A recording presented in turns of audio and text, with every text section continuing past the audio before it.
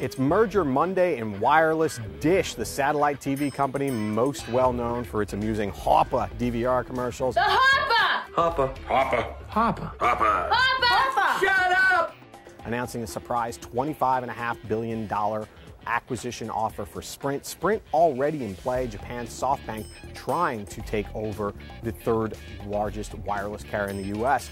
So what happens to Sprint? That remains to be seen, but there is one clear loser here, and that's MetroPCS. MetroPCS is already planning to merge with T-Mobile, but there had been hopes that maybe Dish would launch a rival bid for PCS that would top the offer from T-Mobile. That doesn't seem like it's going to happen now. T-Mobile and MetroPCS actually amended the terms of their own deal on Monday, but shares of MetroPCS still sinking despite the sweetened offer from T-Mobile. So it looks like anyone in MetroPCS that was hoping for Dish to come in and steal the show with a much higher bid, not happening, as Dish decided to go for Sprint instead.